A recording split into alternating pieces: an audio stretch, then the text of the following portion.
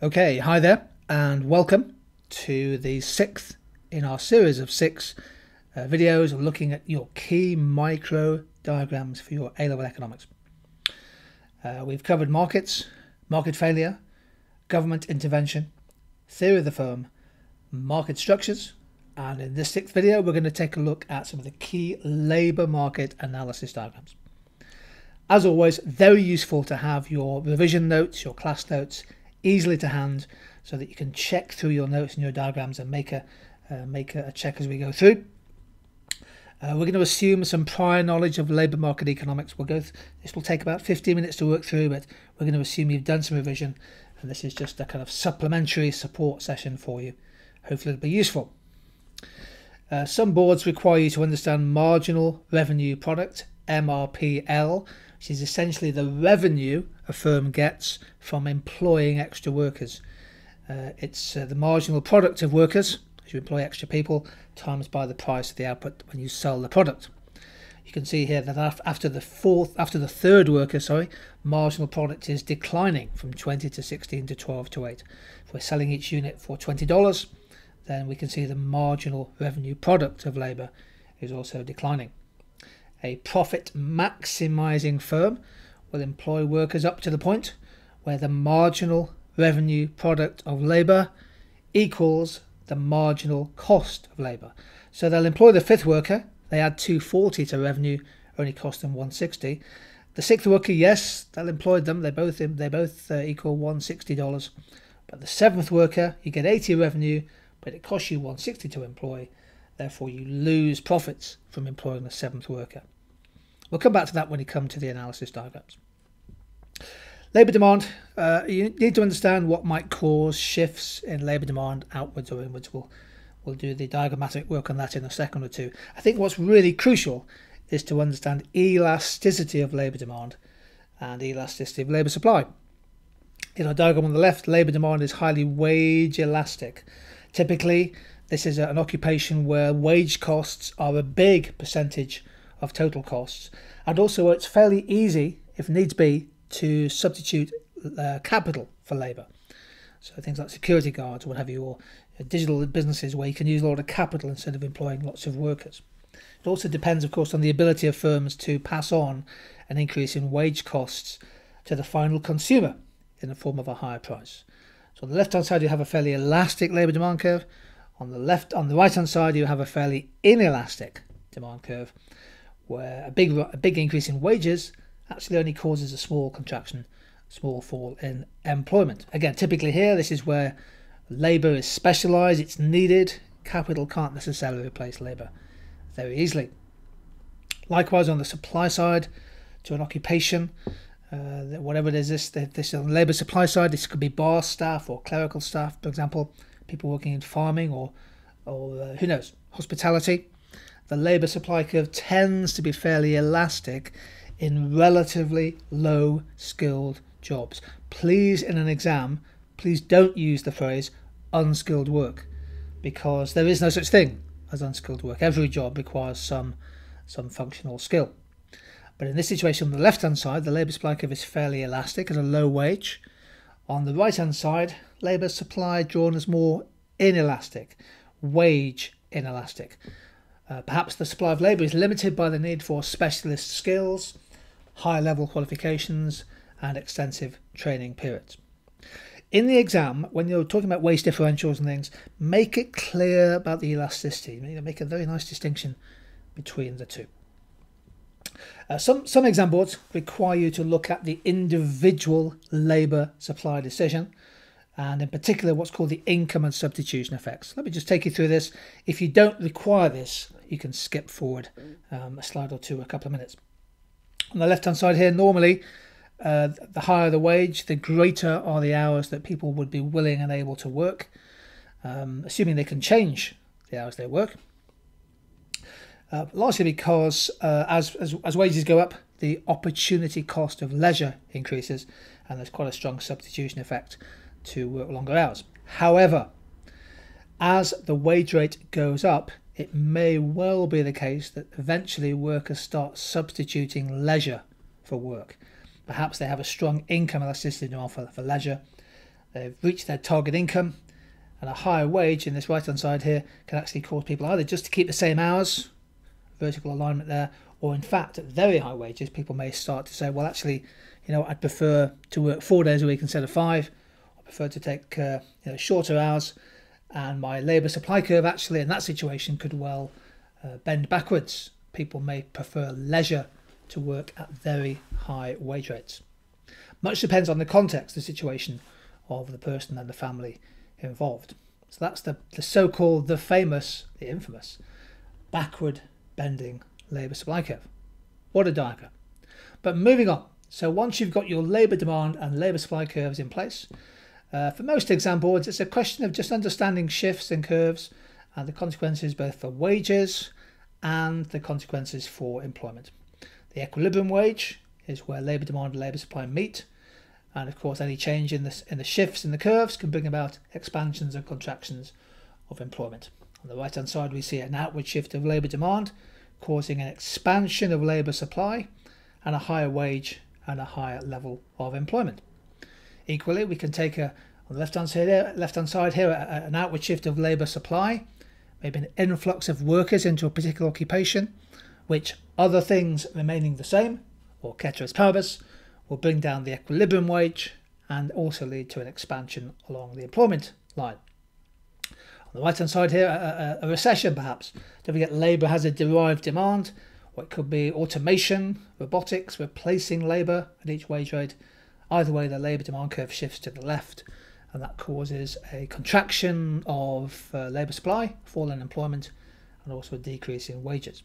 The crucial thing I think here is don't be afraid just to use your labour demand and labour supply curves to tell a story, but also crucially also link to wages and employment. Link to both of the axes here.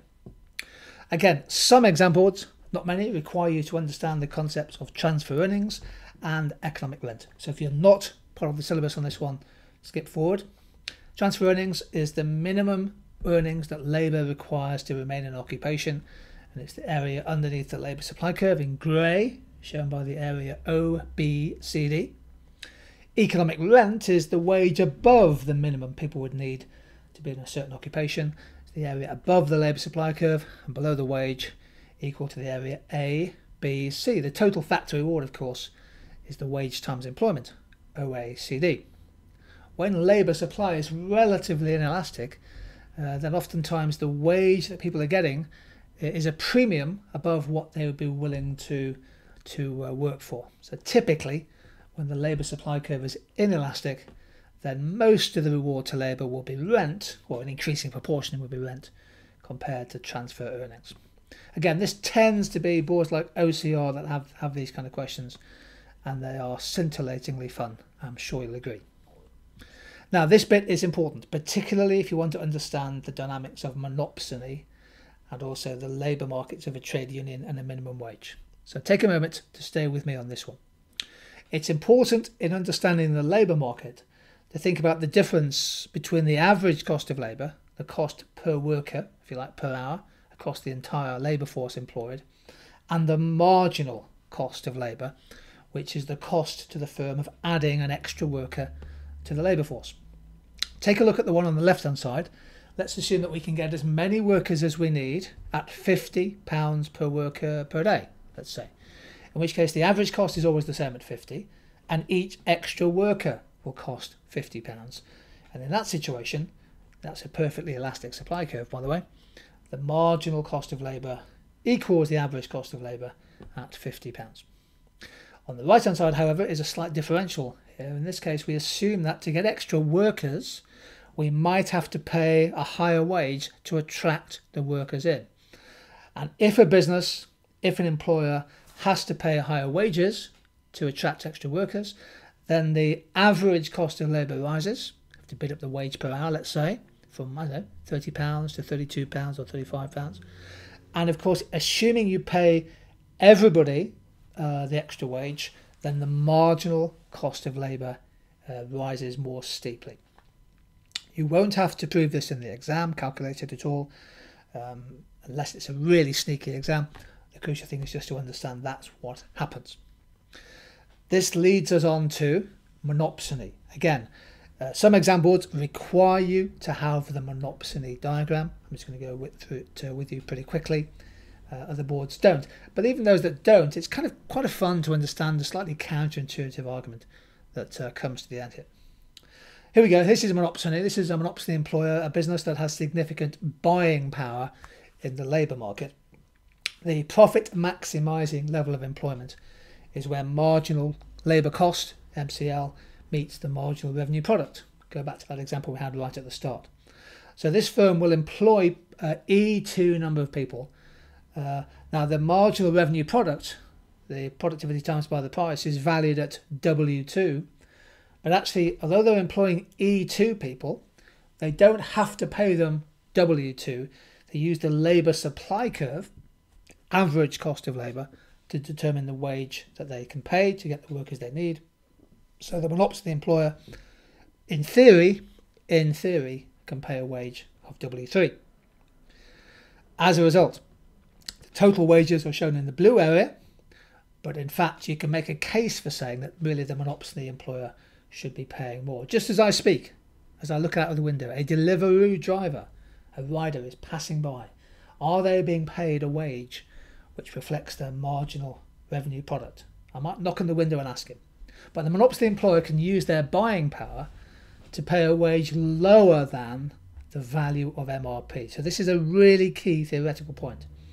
In that sense, a firm with significant buying power in the labour market could well exploit the people that they employ. Now, this is where it gets intuitive and interesting. If you then say, okay, you're paying W3, we don't think that's high enough, we're going to impose a minimum wage, a pay floor in the labour market, a statutory minimum wage. Some people call it a living wage. It's not, it's a minimum wage. So let's assume this is enforced in the labour market. What that means is that the marginal cost of employing labour is now constant at the green line, up to the employment level E4, where it meets the average cost of labour, and thereafter we get that divergence effect again. Marginal cost starts to diverge from average cost. But if W min is now the marginal cost of labour, then a profit maximising employer will employ people now, they employ E3 number of people. That's where marginal labour cost meets marginal revenue product at the level of employment E3. And they're getting paid the minimum wage. This leads to the slightly counterintuitive point that in a monopsony situation, an employer, if you enforce a minimum wage on the labour market, you might end up with higher employment at a higher wage than you had before. Original wage was W3, E2 employed. The wage now is W min with E3 employed. Quite important analysis. In fact, really important analysis, because it suggests that a minimum wage could actually increase employment. Another aspect of labour market economics, which many of you will be writing about, and hopefully many of you scoring top marks for analysis, is the possible impact of a trade union in the labour market. So trade unions, of course, represent their members collectively to bargain with employers, to bargain with firms and businesses in the hope of winning better pay and conditions. Here's our diagram. So the original equilibrium wage, let's say, is W1, labour demand, labour supply. Now unions might bid to employers, bargain with employers to pay a premium wage or a markup, let's say W2. The union negotiates a wage W2. Now in theory that might lead to an excess supply of labour and a contraction of employment. So on the one hand, there's some lost wage income from the fact that employment has fallen from E1 to E2, but there's a wage premium for those people who keep their job. The crucial bit is the elasticity of demand for labour. So the extent to which unions will be successful in lifting pay and the total earnings of their members depends on the wage elasticity of demand for labour. If you take, for example, London Underground tube drivers, they're pretty well paid. They've got a powerful trade union representing them, and the demand for their services remains fairly inelastic for the moment. But who knows with driverless trains kicking in, that might change in the past. The crucial thing here is really the credible threat power of the unions. How much influence, how much power realistically do they have on the market? A couple of little slides to finish with the idea of bilateral monopoly. So a bilateral monopoly is where you have a monopsony on the one hand, which tends to drive wages down, and you have a monopoly supply of labour, a union for example, which tends to keep wages high. So the monopsony wage tends to be W1 in this situation, going back to our original diagram. The union might want a wage W2. Where do we end up? Well, it depends on the relative bargaining power of the unions compared with the monopsony employer. And of course, that can change. It can change with the economic cycle. It can change with changing technology, political situation. Where you end up is uncertain. Very quick couple of slides. Thank you for staying with us. If you got all the way to the end, you win a prize. Very quick couple of slides on minimum wage.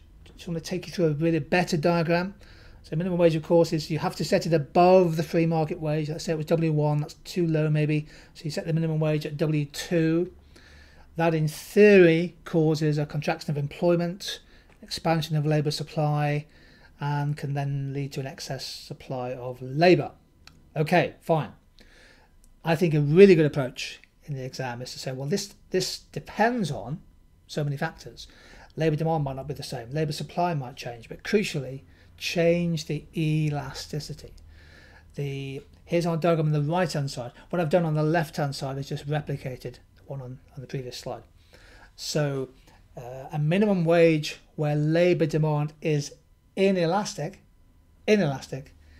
means that there's less of a fall in labour demand, and therefore as a result you can see an increase in the total earnings to labour. The impact of minimum wage depends fundamentally, crucially, on the wage elasticity of demand for labour. There we go. There's a lot of stuff in labour markets. I think labour markets is really interesting. Lots of stuff you can write about. Hopefully this video has been helpful in giving you some of the key analysis diagrams that will get you some top marks. Thanks for joining in, and I hope you found the 6 videos useful. Now it's over to you.